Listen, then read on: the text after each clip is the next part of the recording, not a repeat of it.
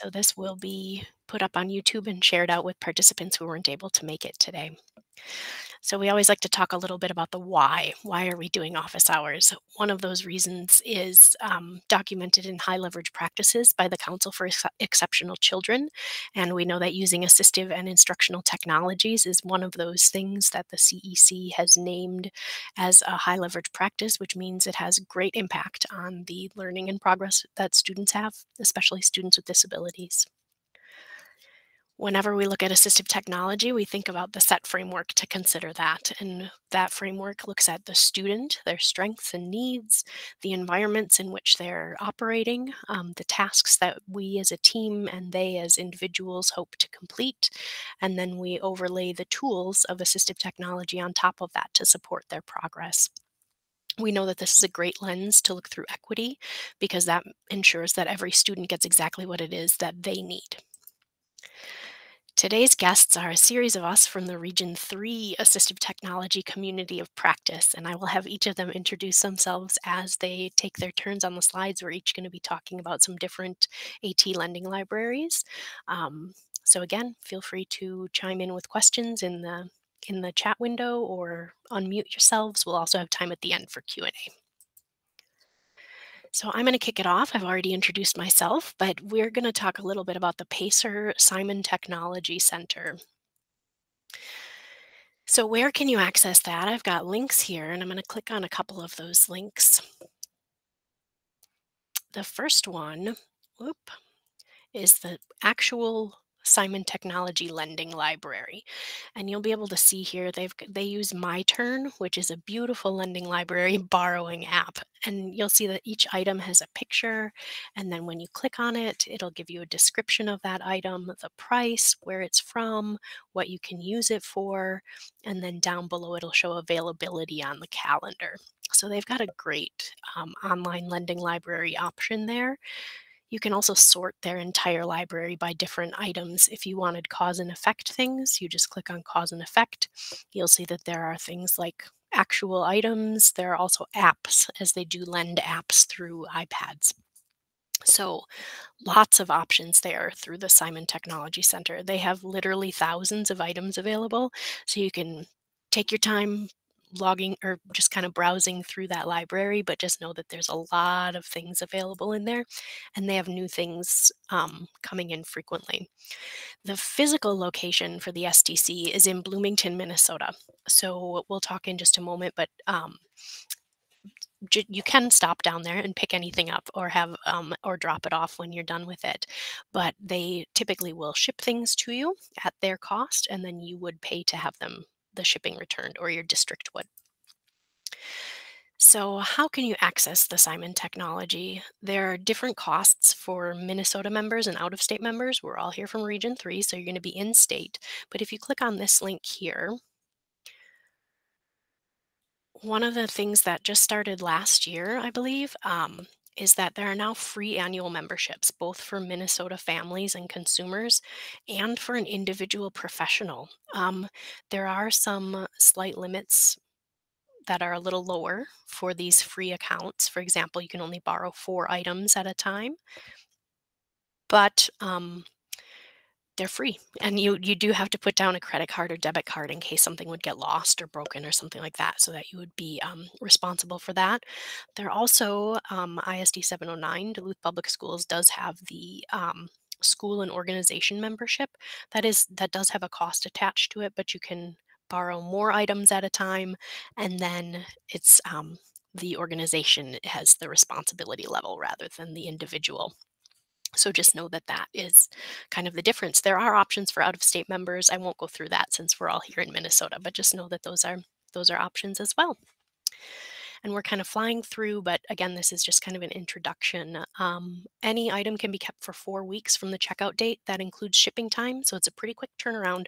Looks a little more like 3 weeks in hand, so just know that.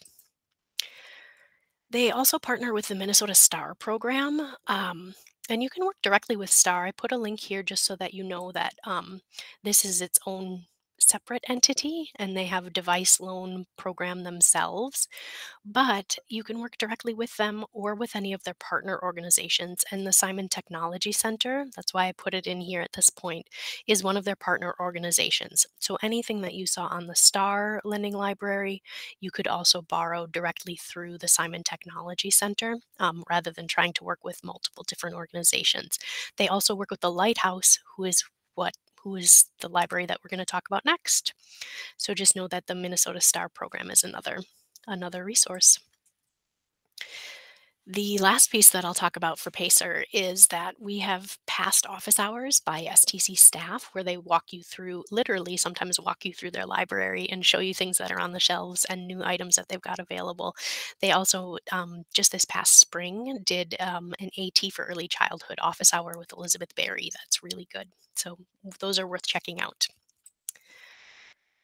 Tina Olson was going to talk to us about Lighthouse Center for Vital Living, but she had something come up, so you have to listen to me for a couple more minutes while I go through her slides, and then I'll turn it over after Lighthouse.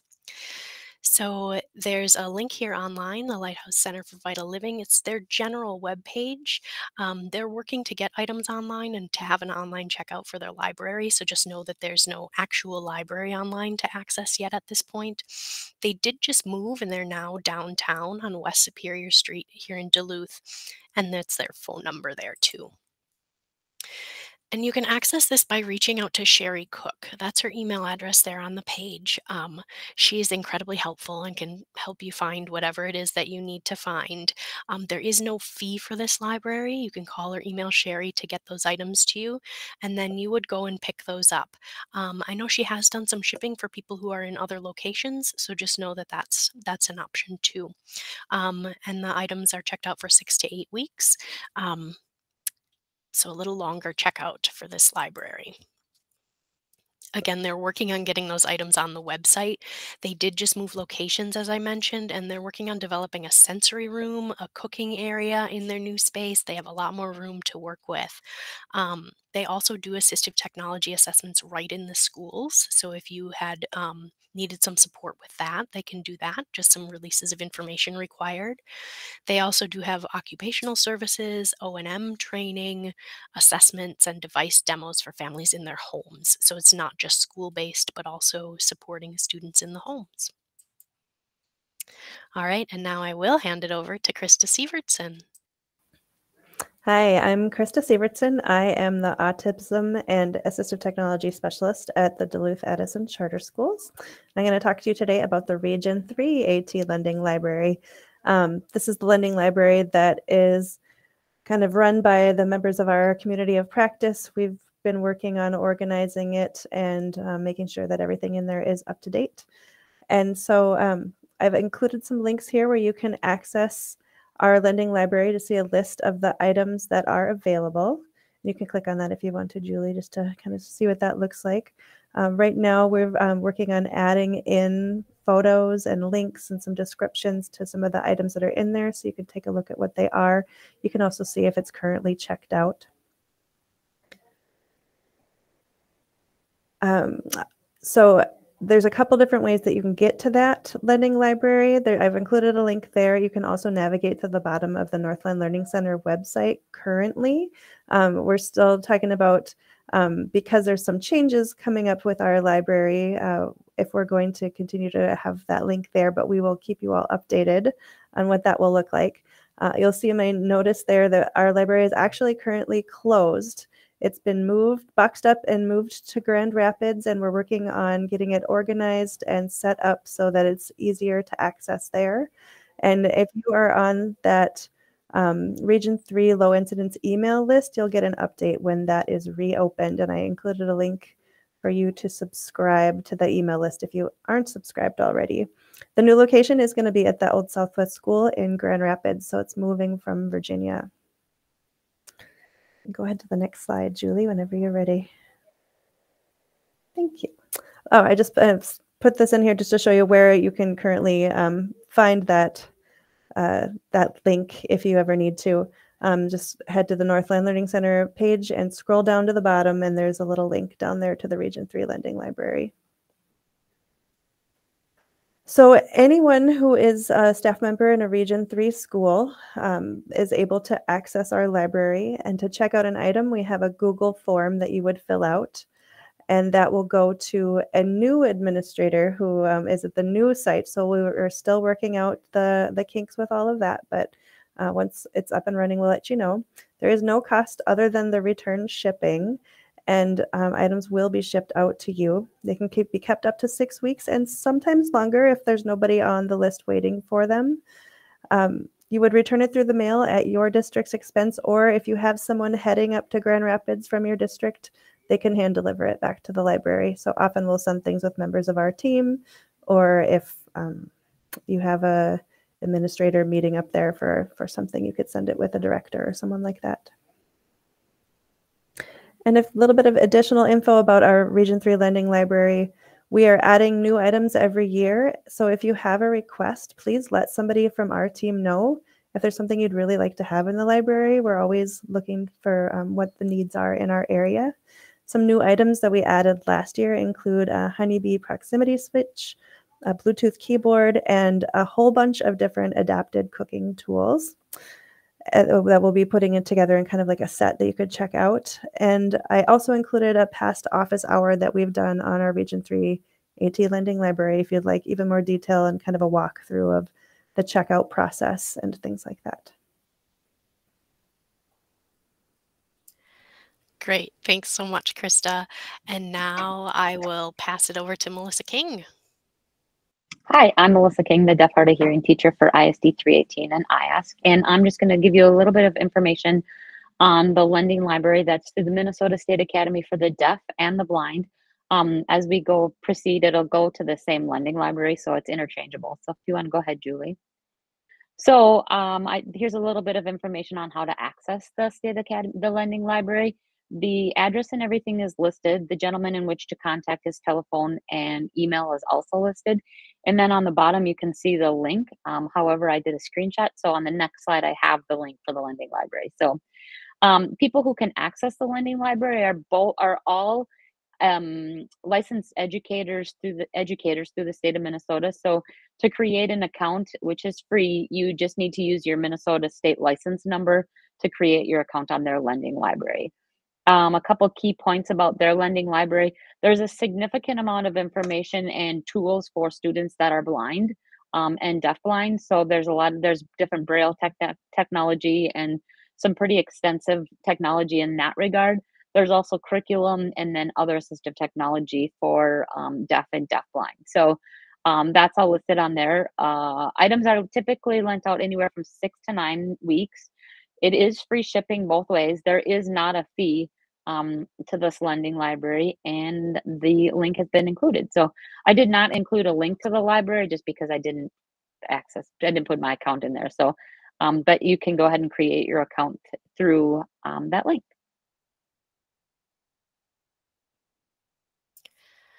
Awesome. Thanks, Melissa.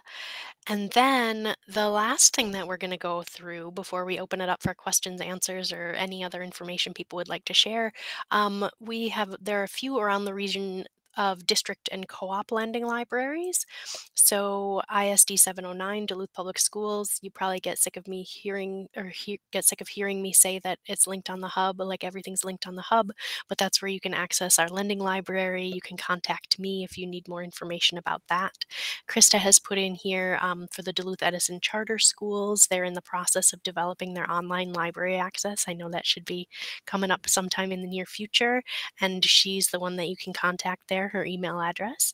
Northern Lights has a lending library as well, and that link will take you to their page for their lending libraries. And Shannon Pruill and Tina Olson are the contacts on those libraries. So you can either reach out to one of us listed there or click on the links to get more information. So that is all we have for our presentation of content here. We wanted to give kind of a whirlwind tour so everyone could just get a glimpse of what was happening and what was available out there. But I will open it up now for questions and answers. Feel free to unmute yourselves or type in the chat window. What else would you like to know?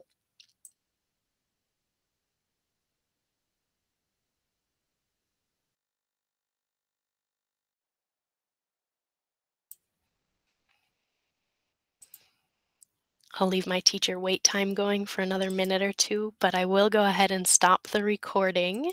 Just a reminder that this will end up on YouTube for you to watch in the future.